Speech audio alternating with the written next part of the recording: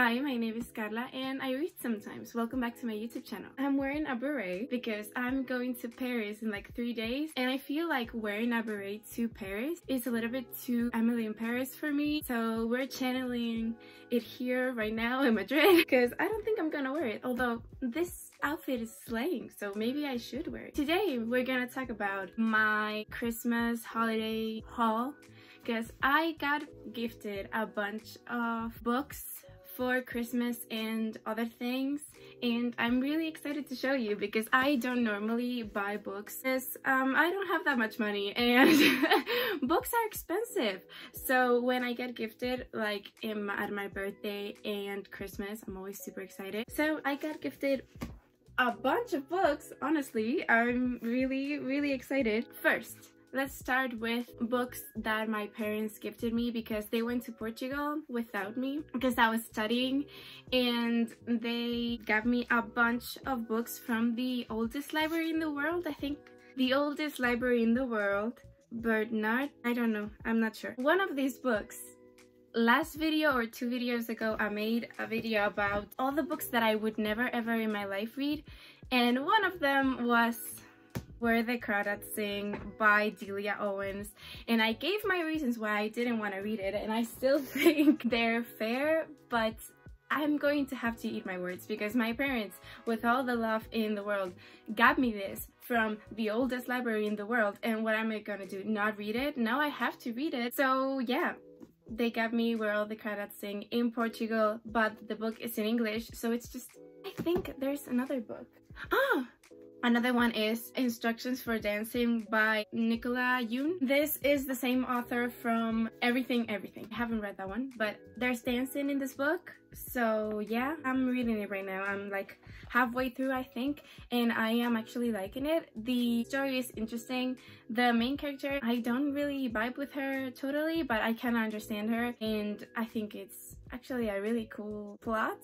So Evie has this thing when she sees other people kiss, like couples kiss, she can see their past, like the beginning of the relationship, right now, the moment they are, and then how it ends. This whole thing kind of deviates from this book she picked up, I think, somewhere, and in this book it's said to go to a dancing studio, so she goes there and she meets a certain someone and they have to dance, and this all stems, I think, from their parents' divorce. Like a mix of light-hearted and hard topics, so I enjoy that. I am actually really liking it.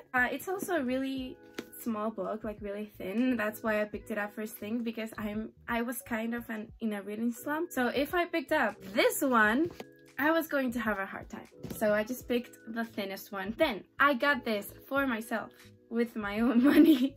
I got I'm Glad My Mom Died by Jeanette McCurdy. I was really excited to read this because I find mother-daughter relationships super interesting, and she obviously has a very interesting relationship with her mother. So I haven't read it yet because, like I said, I was kind of a reading slump, and I don't think this one is the one to get me out of the reading slump because it feels sort of deep and that like I have to think a lot. So I think this one is the next one I'm going to read after I finish Instructions for Dancing. Then now we start with Christmas books that I got. I got 2 Taylor Jenkins Reid books, Malibu Rising and Harry Potter is Back, which I think they are together, right? There's this one and then you have to read this one, but I am not sure. I'm going to have to understand the Taylor Jenkins Reid multiverse because I know sort of all the stories are around the same circle of like celebrities and important people in this universe, but I am not sure. I've read Daisy Jones and the Six and The Seven Husbands of Evelyn Hugo, and I loved both of them. I forced all my family, like my parents and my brother, to read The Seven Husbands, and they loved it, and I also forced my brother to read Daisy Jones and the Six, and they also loved it. So my brother was the one who got me these 2 books, so he got this mainly for me but also for him because he really likes Taylor Jenkins Reid as well. I have absolutely no idea what these books are about, but I trust Taylor Jenkins Reid, so I'm just going to read them and then see how it goes. I don't know why this book is so freaking big. Look, the other one. I wanted to have all my Taylor Jenkins Reid books together, but because the other two are this size and this one is freaking super big, then I can't have them together and it bothers me. They also got me 7 Days in June by Tia Williams, which was really talked about maybe a year ago or something like that, and I really want to read it. I don't really know what genre or what story it is. I know it has romance in it. I'm just going for the vibes. I'm really excited to read this. I've heard super good things about it. I am saying that for every book. Of course, I'm excited to read them because they gifted me the books and I'm always excited to read. I want to read more books in French because I am learning French. I have like a B1 level or something like that, maybe a little bit more, maybe a little bit less. And I want to practice my French because I can sort of read and I can sort of understand, but I want more because I can tell that I lack vocabulary. So I want to improve my French and I want to read in French, but I don't want it to be super complicated. So if any of you guys know French and you have a book in French that you really like, recommend it to me and I will read it because I want to read more books in French. Then my brother gifted me this Sense and Sensibility by Jane Austen. It's hardcover and it's in Spanish, which it's fine because I like to read classics in Spanish. Sometimes in English it's a little bit complicated. Not Jane Austen, but other books in English, they're hard. For example, I haven't read, one of my favorite books ever is The Picture of Dorian Gray, and I haven't read it in English because I'm scared because I have a good level in English, but I still struggle sometimes, and especially with classics, they get so wrapped up and so deep. I just don't understand the meanings of things in English, so I prefer to read in Spanish. So, Sense and Sensibility, yeah. I am excited to read this, but honestly, I started Emma and I haven't been able to finish it, and it's kind of weighing in my conscience because I've started it in summer. I think I started it and it's still there. It's still there. It's haunting me because I haven't been able to finish it. Then so here's the thing. I asked my aunt for Emily Dickinson's poems because I love Emily Dickinson. I love her story. Things that I've read of her, I watched Dickinson and of course I fell in love with Emily, and I find her story so interesting. All the stuff with her sister-in-law and so interesting. I saw online that she had like 11 published poems when she was alive. So when I asked my aunt for the complete collection, I thought it would have those 11 poems and then a couple more that they found when she had already died and then published, because I knew that that had happened. Her sister published some of her poems after her death. I didn't realize it would be this many. Oh my god, what? It's like I saw that it was like 1,775 poems. Are you kidding me? I'm glad she wrote that much, but Jesus Christ. Whatever, I love her writing. I love how she talks about death. I was thinking of maybe reading 1 poem a day or something like that.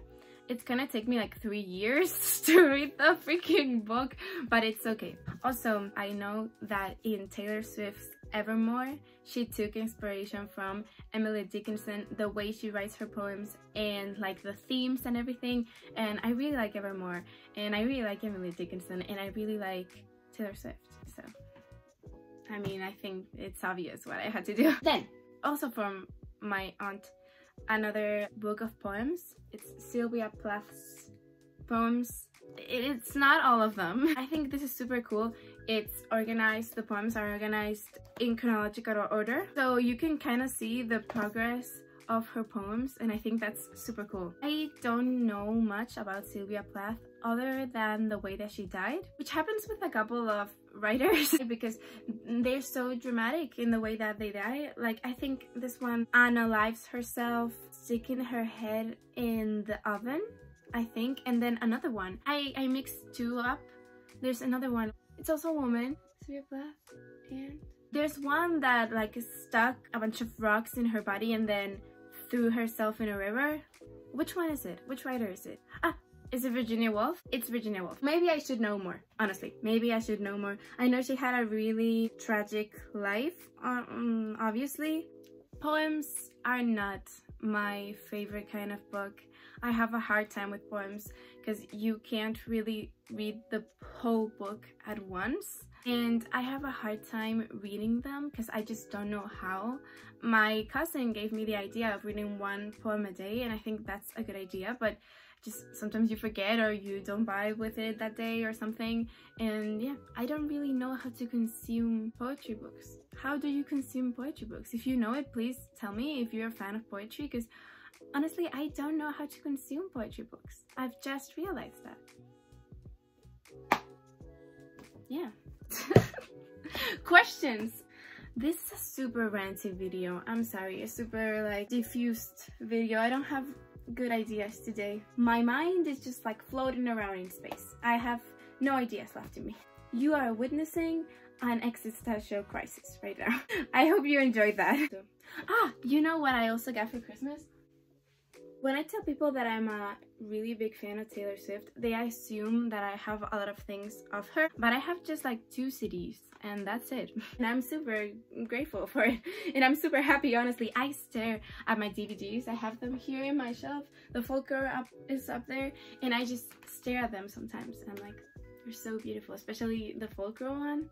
It's just so beautiful. And I have a poster also of Taylor Swift in her Lover era.